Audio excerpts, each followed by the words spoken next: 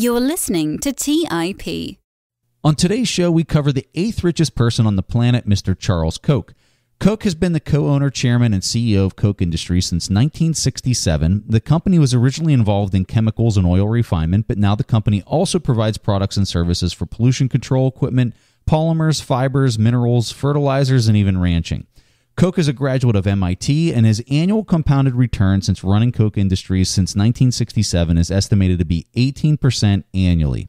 So without further delay, here's our highlights and lessons learned from Charles Koch. You are listening to The Investors Podcast, where we study the financial markets and read the books that influence self-made billionaires the most. We keep you informed and prepared for the unexpected.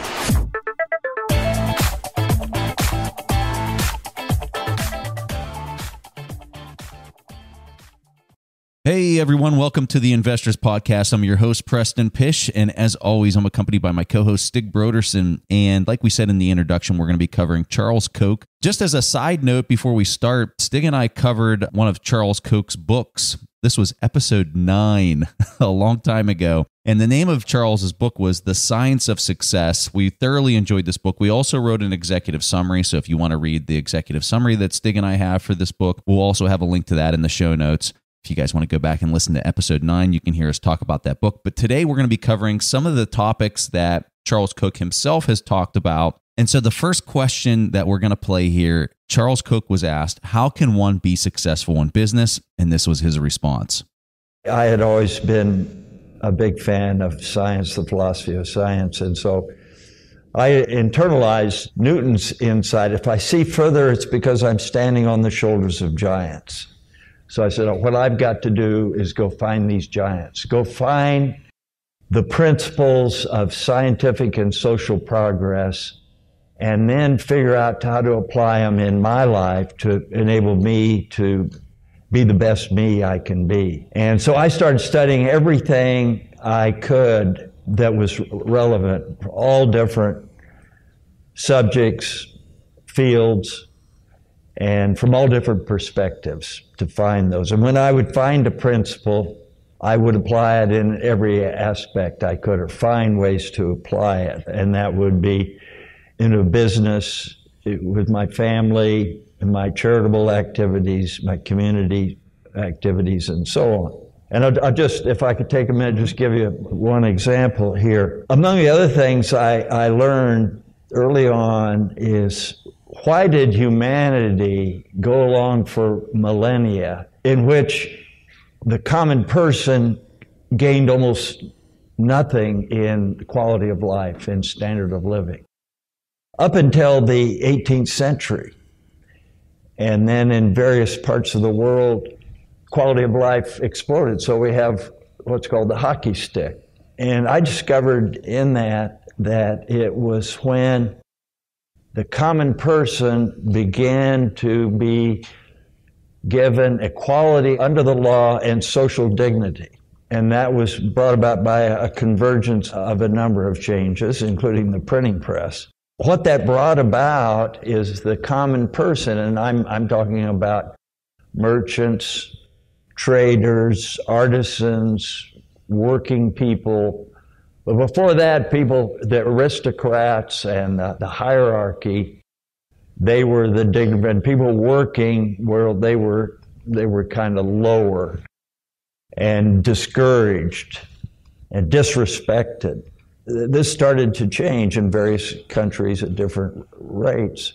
And it's because this then gave the common person the courage and incentive to better himself. And in the process, he bettered the people around him. And we started getting innovations and progress and more open trade so people could exchange. And so that's the other part I learned, that in a voluntary exchange, people enter into voluntary exchanges because they both believe they will benefit. The way I internalized all this, okay, the way to be successful in business is don't focus, first of all, on how do I maximize profit? How do I get more money? It's how do I create value for others? And what capabilities do I need to be? Which customers can I create the most value for? I really like what he's saying here, and I think it's very insightful. What Charles Koch is really talking about here is what he typically refers to this as good profit. It's the profit that comes from treating customers with respect and placing their values first. But I think more importantly is really to understand how he wants to engage in those win-win, in those voluntary relationships. Because at the end of the day, one of the things he's really big on is that you can't sustain profit if you're not creating value for society, if you're not benefiting other people. That is where you start, and then the profits will follow. That's his basis for the systems he's built and for the companies that he's built. I think it's really interesting how he talked about this field of philosophy of science. I remember as a grad student myself, whenever I had introductory to philosophy of science, that was the worst course you can ever think of. Like, why would you need that whenever you're doing a degree in finance or in business? What that's getting at is the reliability of scientific theories and what qualifies as a science. If there's something that we have seen here on the podcast, you can think of Charlie Munger, and you can think of Ray Dalio, obviously also Charles Koch, is that they master so many different skills. And I think that whenever you're talking about how do you succeed in business, which is really what this question was about, I think that it's by understanding science, understanding different fields. And whenever you put that together, it really comes down to how do you benefit society, and then the profit will follow. So I really wanted to play this question as the very first one, because that is Charles Koch's framework of doing business. That is what is benefiting society and other people. The way he starts off answering this question is way more profound than I think maybe some might see at face value. Whenever he says the quote there, standing on the shoulders of giants, kind of gave him the starting point on his journey to understanding business and how to be a success at business. I would take that a step deeper of once you do discover a person that you admire, maybe somebody that you want to be like in business, don't just go out and read an article online about the person and stop there. Like, you really have to go a lot deeper than that. You have to try to explore what books influence that person. How can I learn everything I possibly can about this person in order to truly stand on the shoulders of giants? And then just don't do it once, but then find 10 giants and then replicate that same process over and over again. And I think that if people actually take that to heart and really try to do what he just said there, I think that they'll find tremendous amounts of success in whatever they're actually trying to go after and achieve. The other thing that I think is really important about Charles Koch, and it kind of reminded me after I'm hearing him talk from reading his book, The Science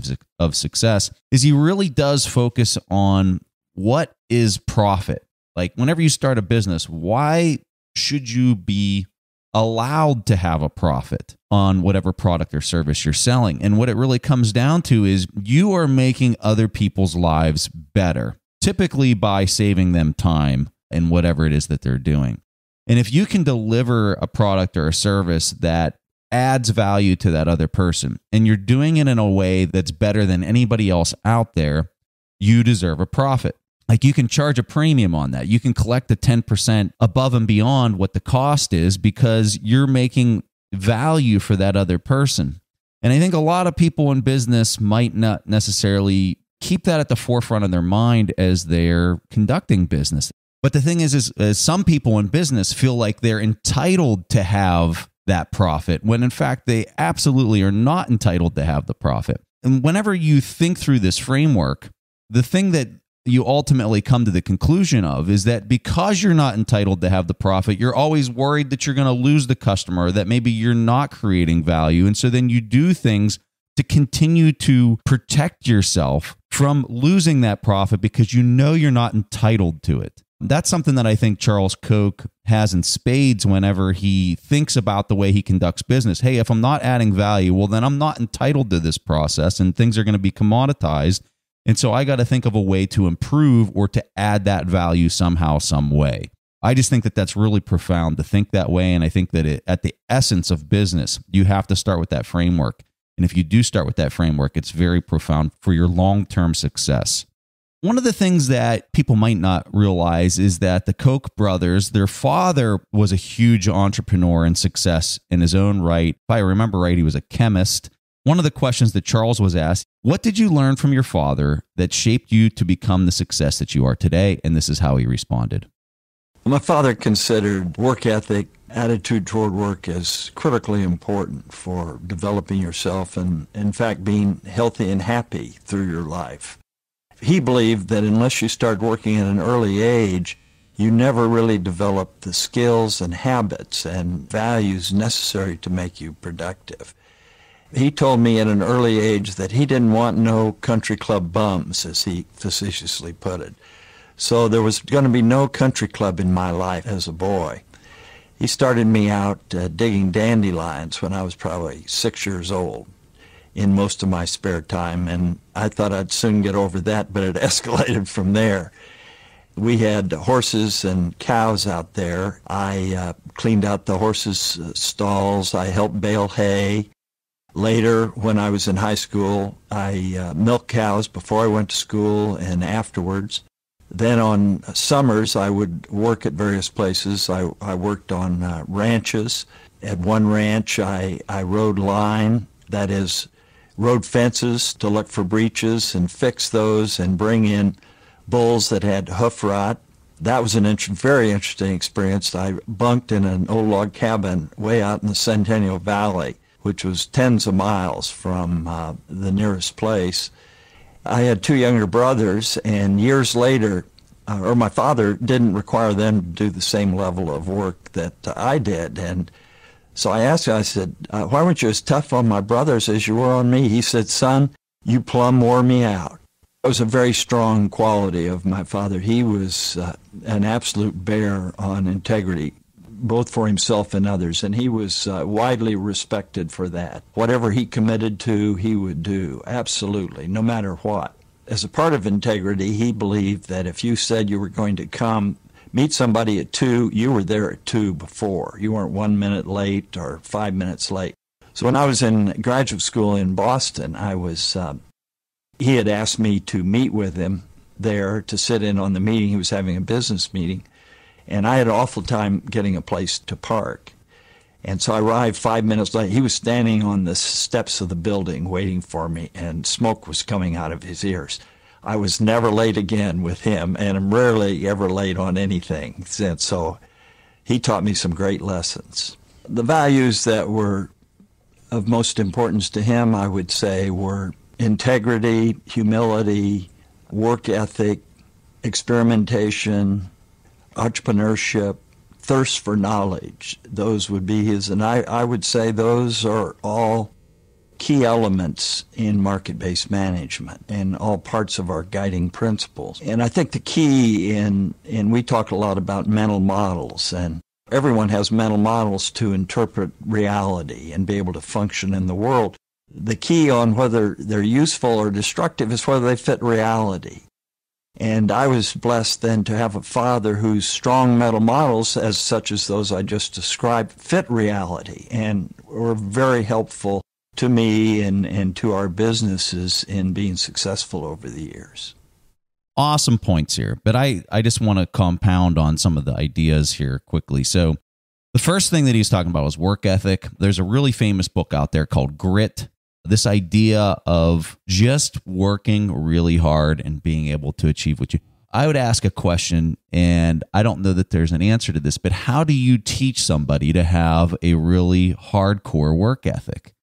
And I personally think the answer to that is that you have to just get out there and do it. And it has to be something that is bred into your own personal culture. You have to get out there and you just have to get after it. You know, I come from a military background where you got to get up early, you got to work extremely hard, you got to work long hours, nonstop. It doesn't matter what day of the week it is.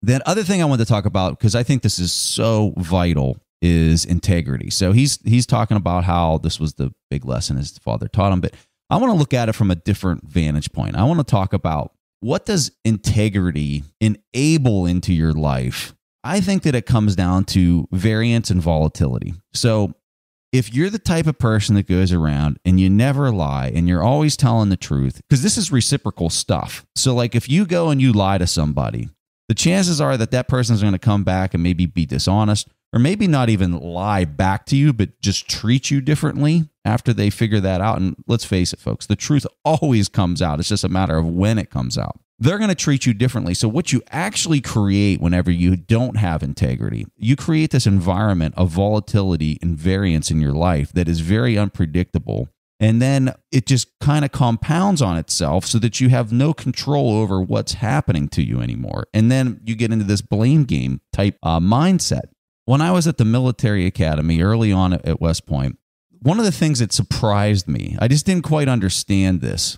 Every time a grad would come back and they were 60, 70 years old and they would talk to the Corps of Cadets at the military academy, the one thing that they would always talk about was integrity. And I just kind of found that a little surprising that it was always brought up. But then having served in the military and got older and had these different engagements, I really started to understand why it was so important. And a lot of it comes down to just creating this environment around yourself that's predictable, that everyone around you treats you well, and you don't have this variance and volatility in your life anymore. So just amazing points. I would love to touch more on the thirst for knowledge and the humility, but I'm going long and I want to hear Stig's comments. So Stig, I'm curious what you have to say. I would also like to add like a personal story into the mix. There's a good chance that quite a few of the listeners won't like me after hearing this story, which is also why I waited more than 200 episodes into a TIP before I told it. But whenever I was a college professor, the way we measured ourselves, the college that is, there was not only the academic credentials, but also how the companies evaluated the graduates that we sent out, which to me was a fabulous way to do it. I mean, that is, after all, the end product. Now, I worked there 4 years, and I never heard any company come back and say that they didn't have the academic skill set that was needed to take on that job. What I often heard is that they did not have the right work ethics, which really comes back to what Preston said, like, how do you teach people to have the right work ethics? And it probably doesn't come in college. It's probably something you should have from your parents. And by the way, that's also not the way we grade in our institutions. That's tests and exams. It's not worth ethics. And it was just so embarrassing to get feedback from employers that were saying, he's not there on time, or sometimes even checks his Facebook when facing clients. I mean, you can just imagine how you would cringe whenever you heard something like that. So one of the things I did was whenever the class started at 8:20, I locked the door. Like, I literally locked the door and students couldn't get in, which was very shocking to quite a few students. And then whenever we had a break, other professors would give you 5 minutes or 10 minutes break. If you give a group of students 5 minutes break, you won't see the students anytime soon. I swear to that. But I gave them 7 minutes and 43 seconds. And they're going to just want to repeat that. 7 minutes and 43 seconds. And then I locked the door. And I had a big timer up there so everyone could see. And then was alarm buzzing. And I closed it on the second. I had students standing outside if they were 1 second late, because that was 1 second late. I didn't give them 7 minutes and 44 seconds. I did give them 7 minutes and 43 seconds. And there's a difference there. I know this might sound extreme. And by the way, I did that in every class throughout the year. But I really did this, honestly, because it was a lot of fun. That was one of the main reasons. But also because it really taught the students. We had a lot of international students too. Lots of different backgrounds, social backgrounds, a lot of different cultures. It was really also to adapt them to the type of companies that they would typically go out in after they had a business degree. These companies, if you're there at 8, it's not 8:01, at least not where I'm from. It's 8 o'clock. So it was really to install that work ethic. So my 2 key takeaways was really, if I could say something, be there on time and do as you say and say what you do. It's just so fundamental to everything in business. So you would have done really well at West Point, because in all of our classes, in all of our classrooms, we had GPS timed clocks. And there wasn't like a bell or anything like that. But if you literally showed up 1 second late, your teacher would give you what was called 10 hours. And what that encompassed was you had to go out on the area, you had to get in your full military uniform, and you had to carry a rifle back and forth on a line for 10 hours during the weekend. So on Saturday and Sunday, you'd have to march your 10 hours back and forth in a line for being 1 second late to a class. This is every single class. So not only were you penalized for whatever in the class, but then you had to go walk your 10 hours after you were late. And then you're never late. and you're never late. And another thing, and I know that like we might be joking about this, and some people might be like, "Oh my God, Preston and Stig, horrible people." And hey, who knows? Perhaps we are. But I think it's also important to know what it is that you're signaling. Like if you are late, if you don't do as you say, it's a sign of disrespect, not just to yourself, which is extremely important, but to your fellow students, fellow cadets. What you're really saying is I can't even manage myself, let alone somebody else. I mean, that's really what it gets down to. Anyone who's in business who manages a bunch of people they'll quickly pick up on the theme of work ethic. Like if you can't take care of yourself just to show up to somewhere on time, how in the world are you going to manage 10 people to show up on time? You just won't. We might come from extreme backgrounds. I'm sure other people see this differently. I'm sure some people are very successful and show up late, but it's just one little facet of work ethic that I think sets an example. So let's go to the next question. On this question, Charles was asked, how do you choose among the various business opportunities you have? And this was how he responded. To believe that you can create superior value for your customers. And unless you can create more value than their alternatives for them, you're not going to succeed in that business. And then you need to believe that it's sustainable, that it's not just you get in and they'll immediately copy you or somebody will come up with a better way of doing it and you'll be out of business. So those are some of the things we look at. Then another piece of it is to, when we're entering a new business, is to do it at an experimental level. That is a small enough level that if it fails, it's not going to cripple us or destroy us. Another thing, even before we start the experiment, to have an internal challenge process where we don't say, okay, we got this vision and we don't want to hear any naysaying. No, we want to hear naysaying, not for people to prove they're smart or just stop us, but we want people to point out the flaws in our strategy and in our theory that we can create superior value. Because you're much better off to learn the flaws in your thinking before you plunge into it than afterward. And I've never understood people who want to protect their ideas and not have them criticized. Like any decision I make, when I think we ought to make an acquisition or implement a strategy, I look for, okay, what are the key drivers in success or failure in this venture, and who is really good at each aspect, whether that's operations, marketing, distribution, whatever it is. I want challenges. I want people who are going to come in and say, oh, tell me what's wrong with this. How can this go wrong? I want to understand all the pitfalls. And every time we go through that, we come up with a better answer than I had to start with. So this idea of prototyping things or prototyping ideas, I think is such a smart way of doing business. And I think anybody who's run a successful business realizes how important this idea is. From an online perspective, there's an idea of prototyping where you can literally launch a digital product without really actually having the product out there, and you can run data through this. You can run traffic through it to see if the idea or product might be viable. You can also, when you look at a business that's not like an online business like I just described, and let's say you're working for a large business and you want to prototype something, maybe it's a launch in just a small town, or it's a launch in one city, to see whether it works. But this idea of prototyping, I think, is really important. At the end of the day, business is about getting the maximum out of scarce resources. And that typically referred to as time and money. No one has enough time and money. And that's really the nature and guiding principle of business, because we could always be investing in something else. Spend our time and money on another business project. So what do? One key thing is, yes, have it criticized as much as you possibly can. I think anyone in business quickly realizes that the best investments you make are those you do not make in the first place. The next thing about the experiment that Charles Koch is talking about, and Preston gave a really good example of this in terms of the online world, optimizing the relationship between effort and information. I've never met any business person who made a business plan years out and then that was exactly what happened. That's not how life works. Not life, not business. You need to test it first and get all that information and make a decision based on that. Like, should we continue? Should we pivot? What should we do? Perhaps the best example of this optimizing the relationship between effort and information that really turned out to be massively successful was Zappos. Zappos started with a guy who wanted to buy an online retail store for shoes. This was back in 1999, and you did not buy shoes in 1999 online. So what he did was he went to the local store, took pictures of the shoes, put them up on the website to see if anyone wanted to buy them.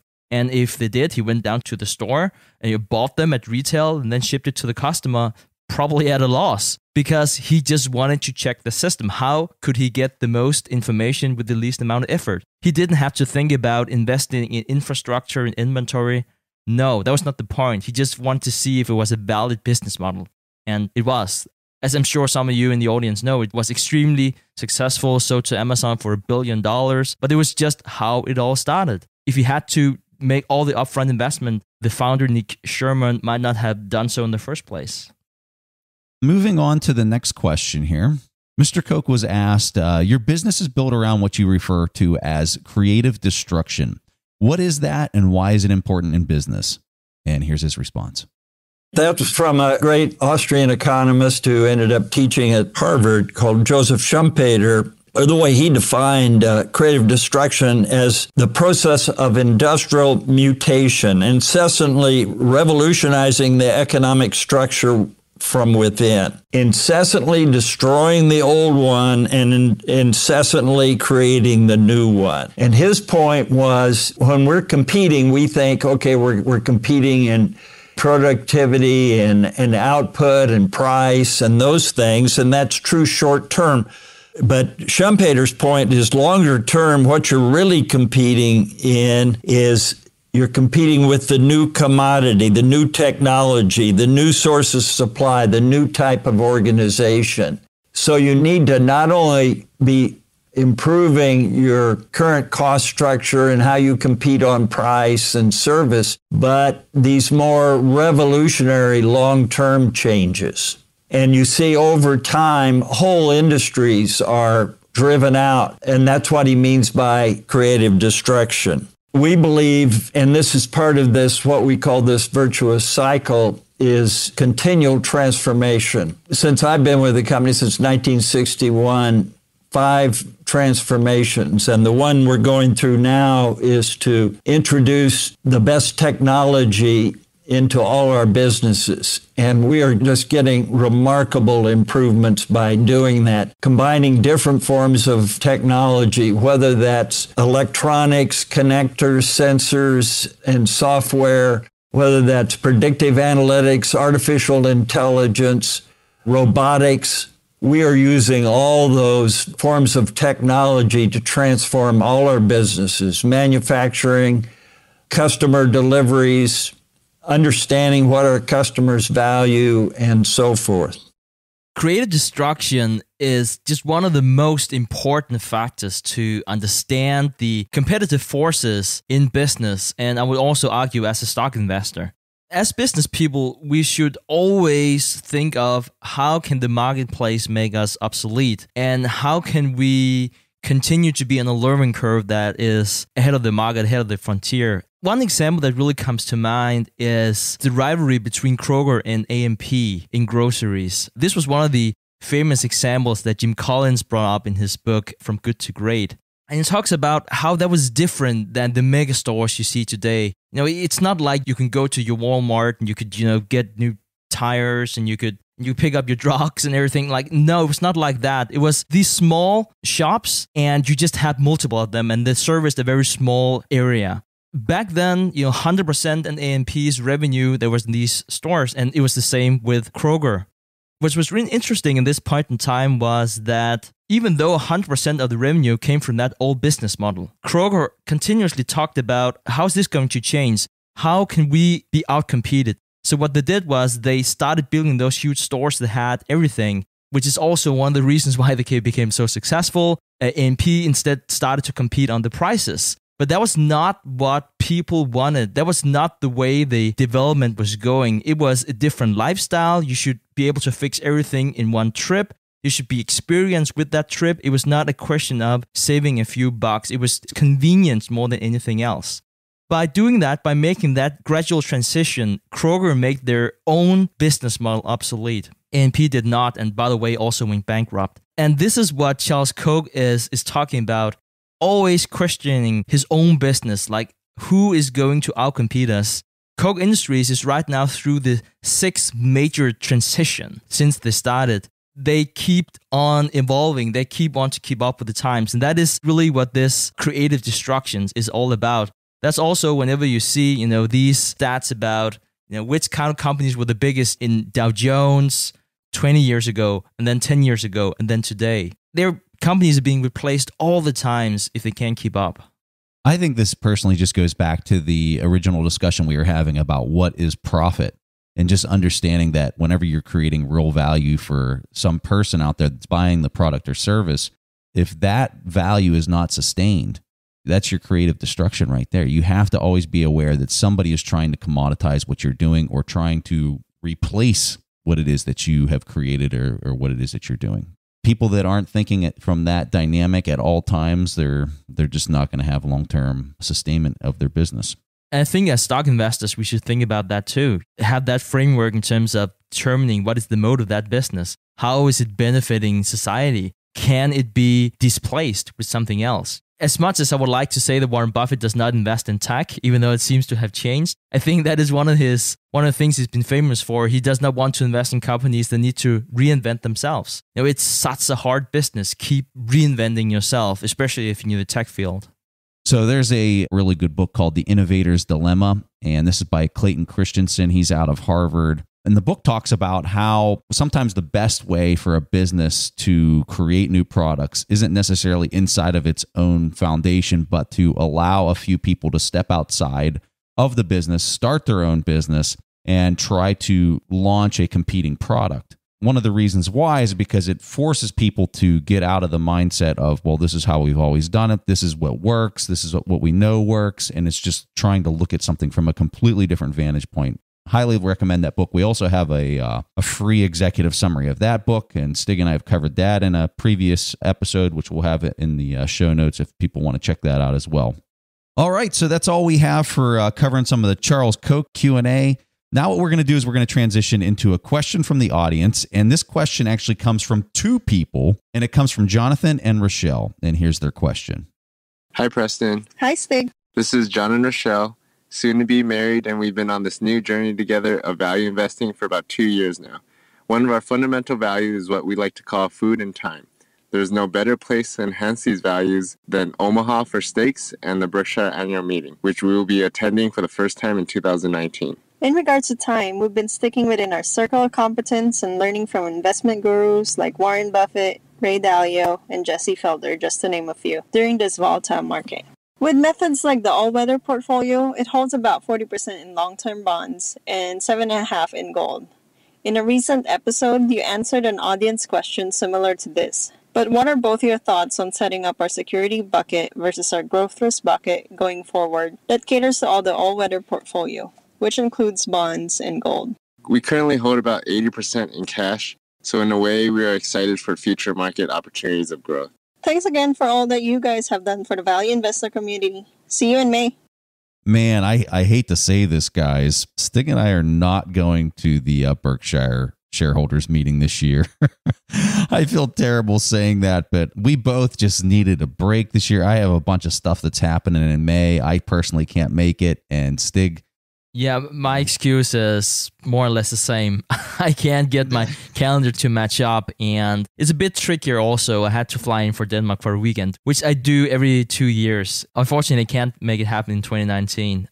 But here's the thing. There's a lot of people that are going to this meeting. I know Patrick O'Shaughnessy goes out there. Shane Parrish goes out there. There's tons of people you guys can hang out with and connect with. Hit us up on Twitter if you guys need any introductions to find out what some of the other people that are going out to Berkshire are doing.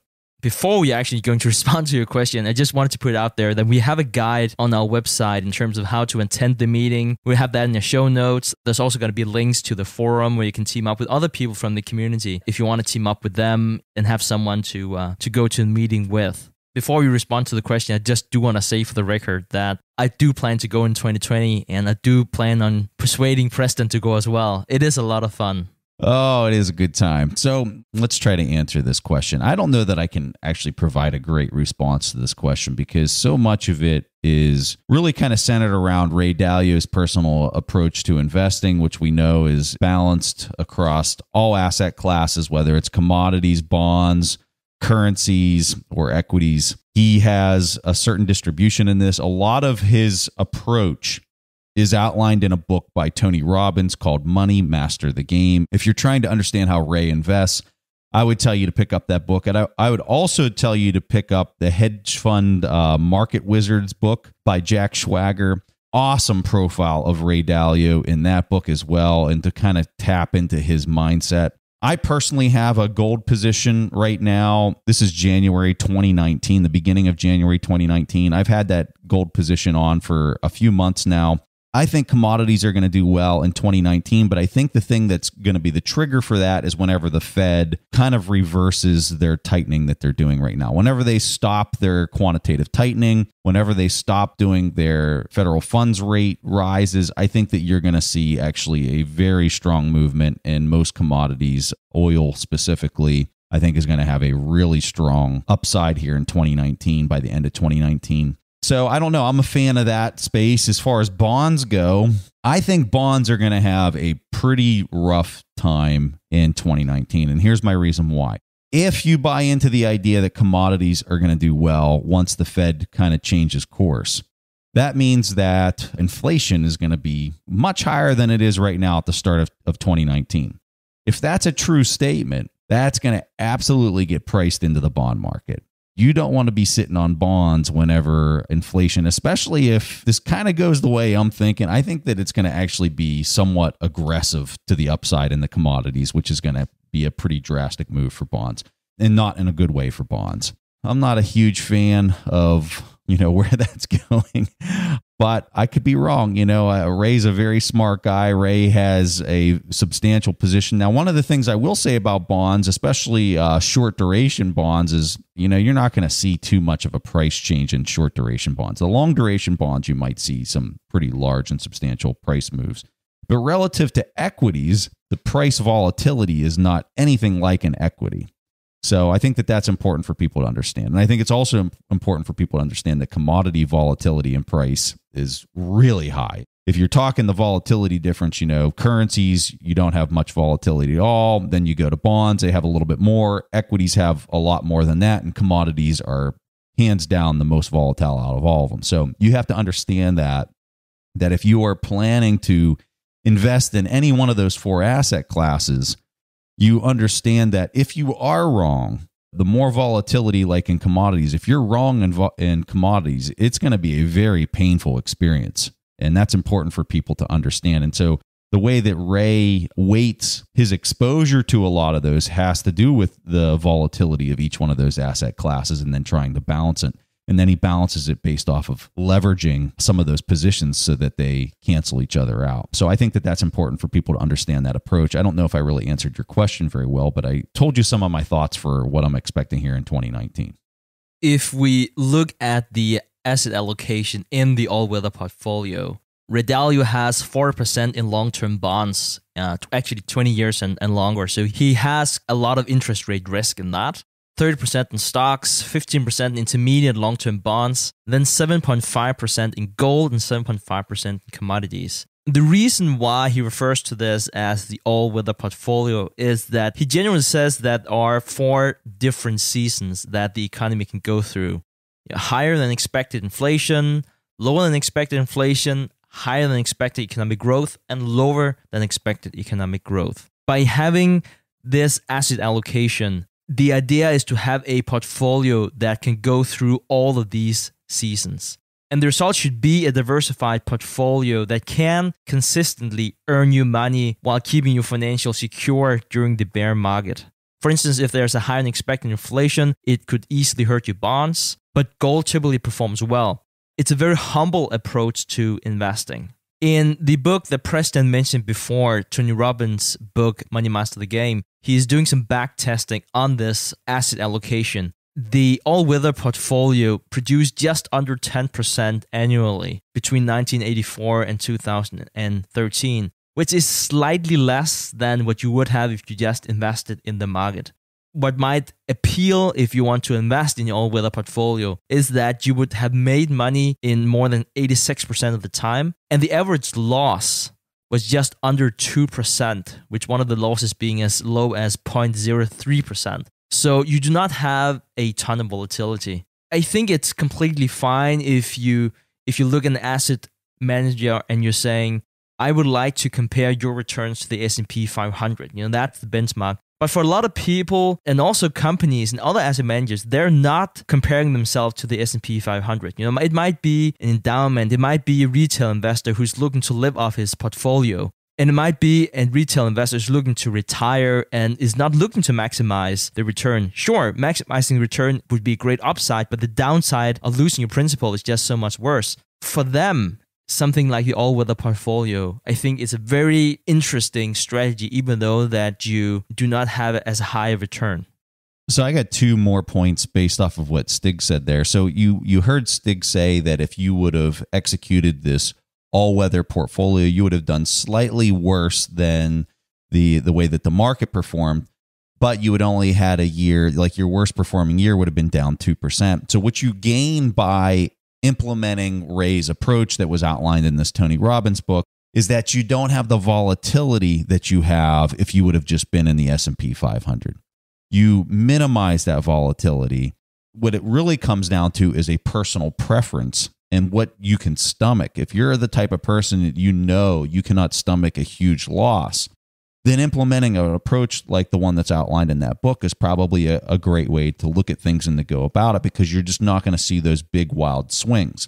That's the big thing with Ray, that when you study what he does is he is trying to understand what the volatility looks like. Then what he does is he designs a portfolio around something that fits that appetite or that personal preference based on the return he would expect to get and the volatility that's associated with it. And that's the brilliance of Ray Dalio. Now, something else that I think is important is when you get into this risk parity strategy, because that's really what Ray invented, he also has a thing called plunge protection that's built into his strategy that is not talked about at all in Tony Robbins' book or pretty much anywhere else that you can find. I would argue this is very proprietary for what Ray does. Is when does he turn off his risk parity? Because really the trigger here is he's offsetting. Let me just give you an example of equities to bonds. When equities go up, typically bonds are not performing well. And when bonds are performing really well, equities are not. So that's your risk parity. But over time, if you own both asset classes and you leverage them up so that they have equal weighting, what happens is that in aggregate of owning both of those asset classes, you make money over time. When that's not true is when you get into a systematic credit event where both asset classes, bonds and equities, both go down. So this is where we get into his plunge protection on his all-weather portfolio. And this is also true for currencies and commodities, that he would have this plunge protection built in. Some of the things that he's looking at with this plunge protection is he's looking at, are prices high relative to traditional measures? Are prices discounting future rapid price appreciations? Are purchases being financed by high leverage? Are buyers and companies making forward purchases? Is there a broad bullish sentiment? He's looking at those type of factors. Is there tightening risk that's popping the current bubble? Those kind of things are what he's using to gauge whether his plunge protection basically liquidates a lot of those positions.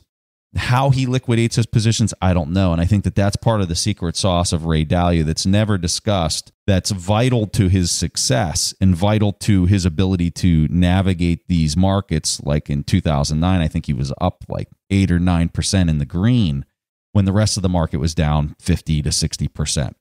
That's vital. If you think you're going to just turn on an all-weather portfolio and think that you're going to have similar returns during down markets.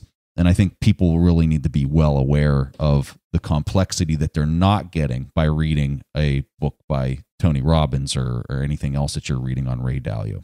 All right, so John and Rochelle, that was probably way longer than you wanted to hear for our response, but really, really complex question there. And I don't even know that we did it any kind of justice because trying to cover Ray Dalio is not an easy task. He has a lot of writings out there. I tell you to try to read everything you can get your hands on. Specifically, Big Debt Crisis by Ray Dalio is a phenomenal read. And then also there's white papers that you can find out there online, various PDFs that can help you understand his risk parity strategy.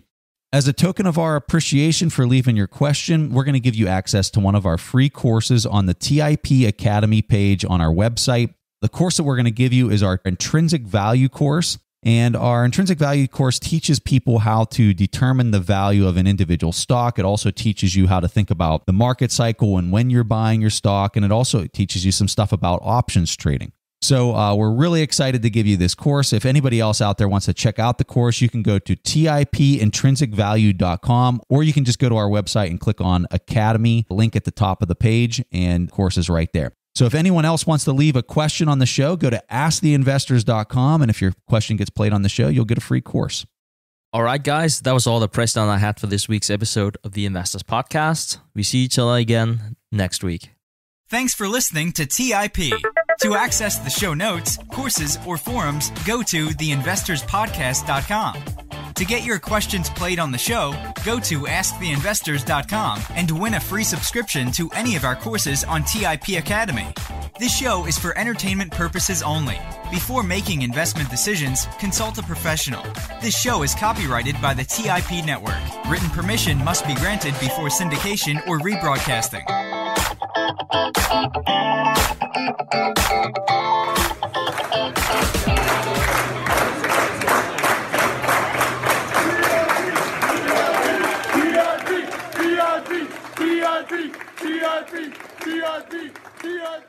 TIP.